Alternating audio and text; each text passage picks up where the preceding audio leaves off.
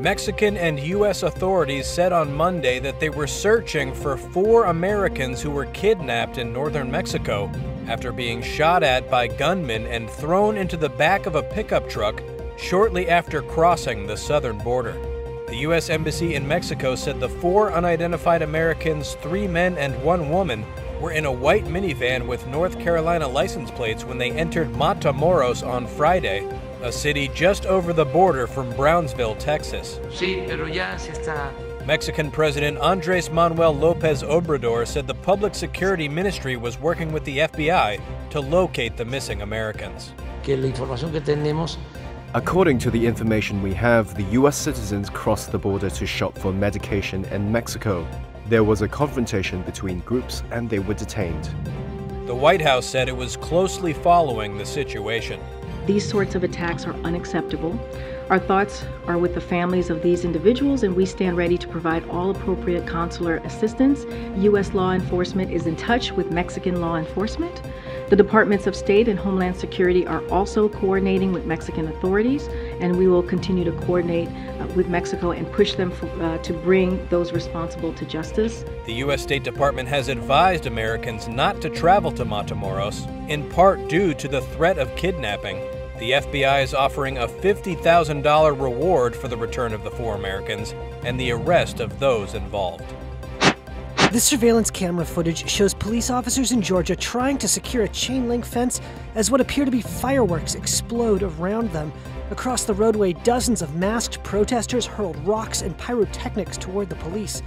This was the scene Sunday night in a forested area outside Atlanta, which marked the most violent showdown yet between environmental activists and law enforcement over the construction of a police training facility. Protesters set fire to equipment. Police said they'd made 35 arrests. Atlanta Police Chief Darren Shearbaum. You attack law enforcement officers, you damage equipment, you are breaking the law. This was a very violent attack that occurred this evening. Very violent attack. This wasn't about a public safety training center. This was about anarchy, and this was about the attempt to destabilize. The site of the planned Atlanta Public Safety Training Center, derisively called Cop City by opponents, has been the scene of escalating confrontations both in the woods and in the city. Demonstrators oppose both the increasing militarization of police and the building of the site in a forest that its defenders call, quote, the lungs of Atlanta. Demonstrations ramped up in January after police killed an environmental activist who went by the name Tortuguita during a raid to clear the construction site.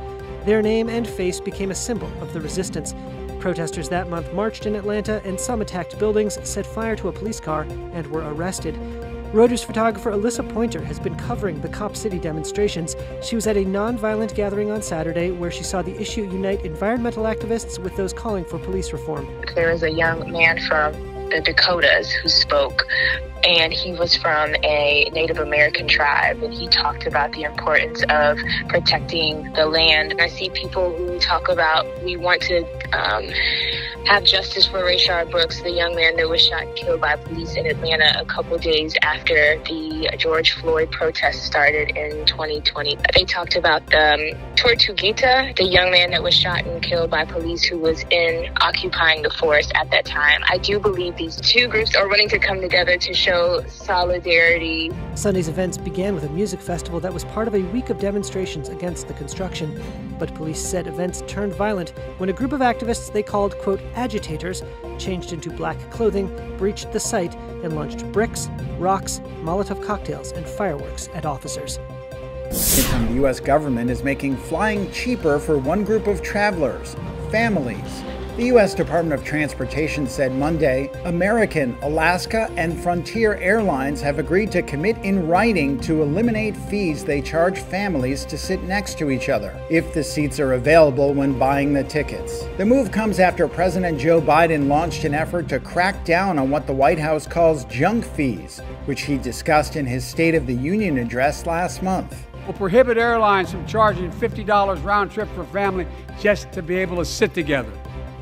Baggage fees are bad enough. Airlines can't treat your child like a piece of baggage. Americans are tired of being. We're tired of being played for suckers. The Department of Transportation has unveiled a new government dashboard highlighting airline commitments. To receive a green check, airlines must guarantee parents can sit next to children aged 13 and younger without paying fees. They also must include that guarantee as part of customer service plans, which means they are subject to government enforcement if they don't comply. South Korean companies will compensate people forced to work under Japan's 1910 to 1945 occupation, the country said on Monday. It's part of an effort to end a dispute that's undercut US-led efforts to present a unified front against the rising power of China and North Korea's expanding nuclear arsenal.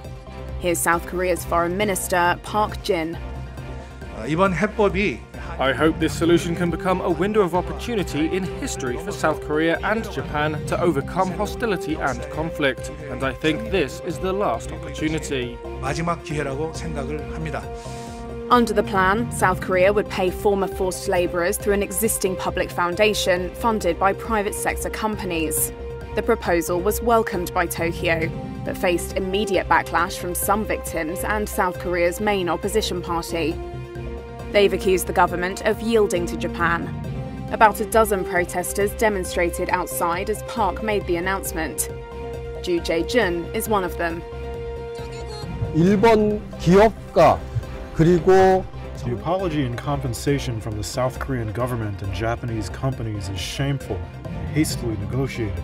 Don't reflect any victim's opinion. So it's invalid, and we're saying that we as citizens will protest against it. 투쟁에 나서겠다 이렇게 말씀드릴 수 있겠습니다. Disagreements over labour and the women forced into Japanese military brothels have plagued ties between the two US allies for years. But South Korean President Yoon Suk-yeol has made a push to repair the relationship. Park said that South Korea and Japan need to, quote, end the vicious cycle for the national interest for the people. Japanese companies will not be expected to make any payments under the plan, but Japan's foreign ministers said they would not be blocked from donating if they want to. US President Joe Biden, whose administration has pressed its two allies to reconcile, has hailed the announcement as groundbreaking.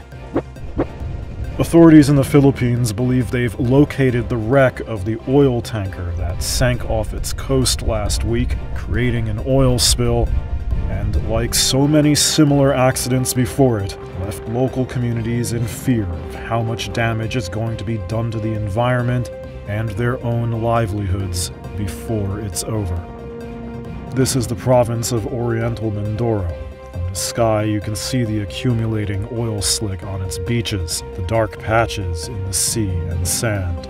The sunken ship is thought to be 1,200 feet below sea level and was carrying 211,000 gallons of oil when it went down. It's not yet known how much oil has escaped. Florente Favreau is a fisherman. The government has halted fishing operations, and now he says he's afraid he won't be able to afford to feed his children. He also said pollution has given him headaches and pain in his nose. Philip Servancia is another fisherman nearby. He says that the people are using buckets and sacks to pick up the little oil they can. It's still not clear what caused the tanker, called the MT Princess Empress, to sink. Although the Coast Guard has said it suffered engine trouble in rough seas, all 20 crew members were rescued before it went down. The local governor has promised to seek compensation for the disaster. About 89,000 acres of coral reef, mangroves, and seagrass are potentially affected.